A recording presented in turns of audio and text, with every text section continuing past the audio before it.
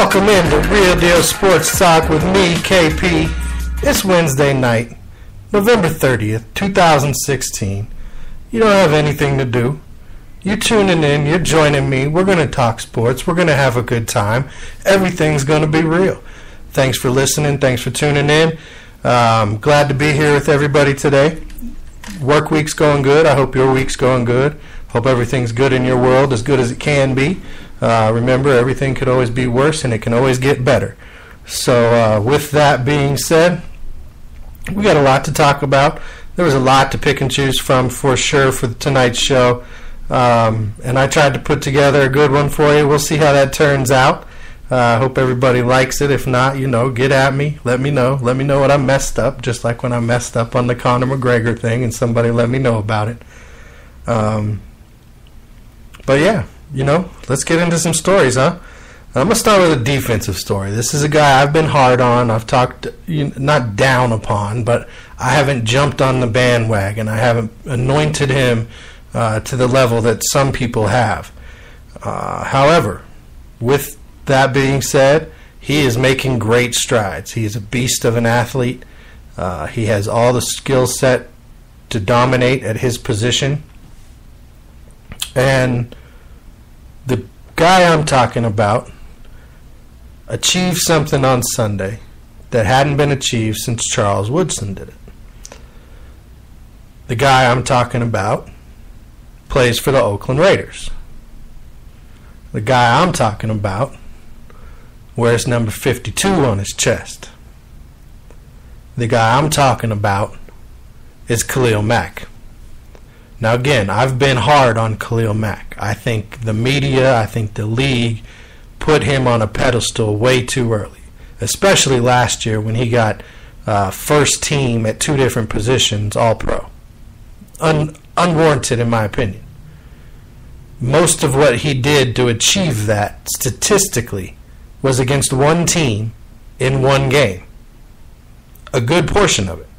The Denver Broncos made Khalil Mack last season. They put him in a position to be near the league lead in sacks and look more dominant. You take away his game against Denver, or Denver has an average game, or even a below average game, not a horrendous game. So let's say they give up 2 sacks. Not a good game, right? Not horrendous, but not a good game. Well, they gave up like 7 in that game, 5 of which went to Khalil Mack. They made him last season. He finished with 15.5. He had 7 in the 2 games against Denver. Okay? That jumps off the page at you. You have to see that. Now, everybody wanted to say he was the best. Everybody wanted to talk about how dominant it was. Yes, he has that ability. He flashes that ability.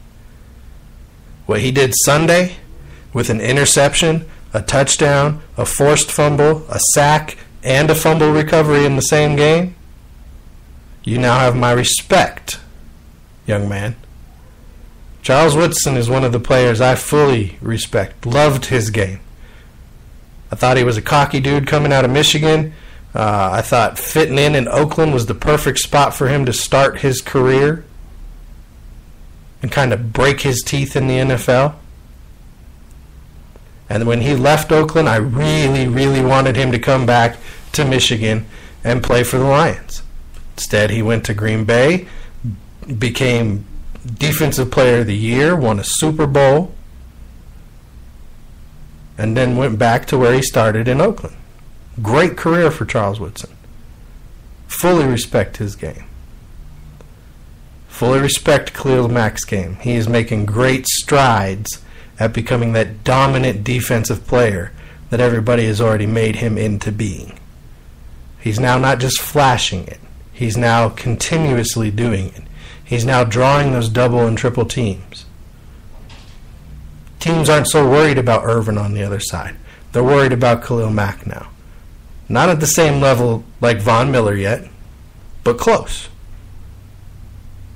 Not at the same level really as even Ndamukong Suh, but close. He would be in that second tier right now. If J.J. Watt comes back healthy and he's J.J. Watt, he's still a first-tier guy. He's up in that tier. Khalil Mack right now, for me, second-tier guy making great strides, doing big things. So good job, Khalil Mack. Good job, Reggie McKenzie, getting him in the draft and for rebuilding that team. Jack Del Rio, I still don't think you deserve any credit for what's going on there. Sorry, I lost respect for you after what happened here in Denver. All right, moving on. Monday Night Football. You had Aaron Rodgers disappearing into a tent on the sideline with a trainer. Everybody went all crazy on social media. What's he doing? What's the tent for? You know, making up all kinds of stories. It makes sense to have a tent on the sideline. It would be nicer if the tent was a little bigger. That was awkward looking. It was a little weird. And as we came to learn, they needed privacy. They needed to check his injury or add the pad that all of a sudden showed up on his hamstring. And that's a good place to be able to drop trowel, get a quick, fix-up, and not have to go all the way back to the locker room, have the cameras on you, have people running stories, have the whole stadium look at you, have your team wondering what's going on.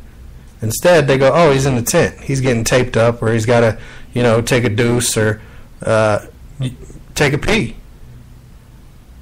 All those things have been reported as to what happens in those tents. So that's all it was. No big deal. Nothing weird going on. Anybody see Tom Brady try and make a block against the Jets? That LeGarrette Blount run? I'm sure you've seen the video. People have said, oh, he almost took out 3 guys. He almost took out 6 guys. Okay, have fun with it. I get that. But watch the play. It's pitiful. It's really sad. You have to laugh.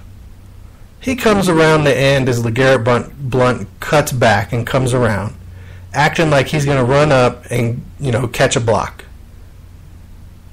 And he didn't even really try and get in the way. Once the Jets defenders showed up, he kind of curled up his upper body and started tiptoeing through them, hoping they didn't blast his ass. Don't even run over there. That was pitiful. You're a football player. You may play quarterback. The rules may be set up for you. But don't go over there, curl into a ball, and tiptoe through the defensive backfield. That was just, you weren't even really, you didn't slow anybody down, you didn't touch anybody, you didn't block anybody. And who knows, maybe LeGarrette Blount wanted to be running where you were. And now, it's just another thing they can dog on you about, which is whatever. You're still, a top candidate for the MVP, so you got to give him that. He tied Peyton Manning for most career wins at 200, so he's going to break that record this year.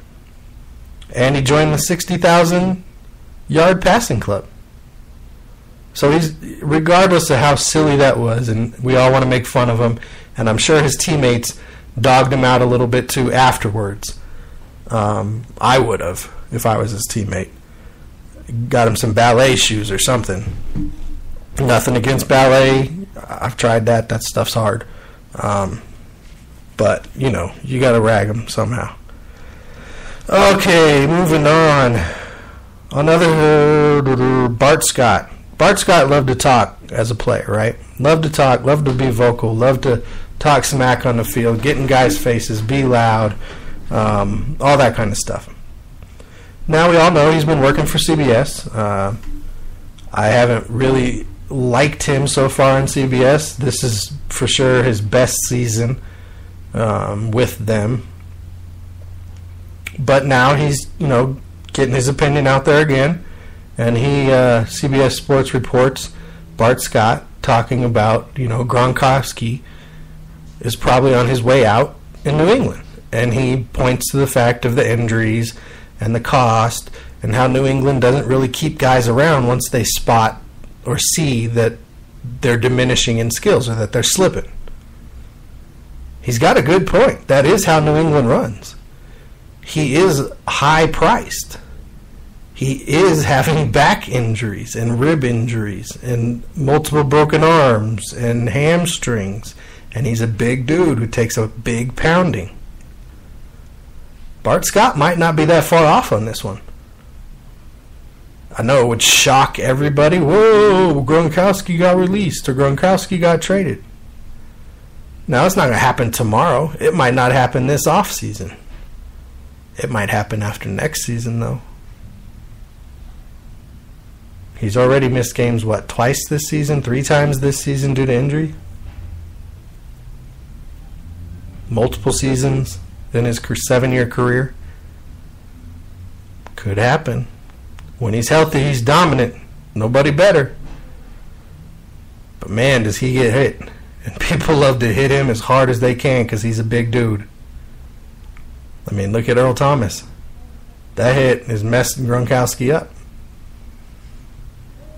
So, he might not be wrong. And then he goes off on another tangent, another story, talking about the Jags, saying they'd be at least 6-5 had they started Chad Henne instead of 2-9 right now. Maybe so. Bortles is not developing as a quarterback. The coaches there are failing him. He had tools. He had a skill set. They're not using it. They're not play calling to what he did best coming out of college. They're not developing him. And sure, he's putting up a lot of touchdown numbers, but he's putting up a lot of interception numbers as well. A lot of his yards come in trash time where they have to throw the ball to get back in games. The running game didn't take off like I thought it would this year. That young defense, a lot of talent, but they still haven't come together as a group playing NFL football. Would they be 6-5 with Chad Henne? Maybe. I do think Henne was the better quarterback when they turned the team over to Bortles. I think Henne's kind of gotten a raw deal. Now, if he was a starting quarterback in the NFL, he'd be a 3rd or 4th tier guy. Not a top flight starter at all. But better than what you're getting from Bortles for sure. So, 2 good points there from Bart Scott. One more thing, then we're going to hit break.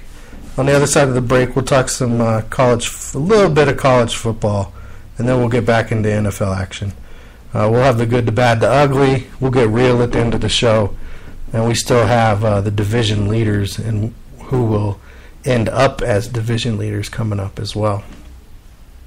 But Brock Osweiler, we all know, all the talk, I've talked about it multiple times on this show, that the Texans were going to get what they paid for, given $72 million, $18 million a year, $35 million guaranteed, I believe, to Brock Osweiler for his 7-game performance last year for the Denver Broncos. And I've said this multiple times, and I'll say it again. Brock Osweiler just didn't lose them games. He did very little to help them win any of the games in that 7-game stretch where they went 5-2. He didn't put up big numbers. He wasn't super efficient. He didn't have amazing touchdown to interception ratio.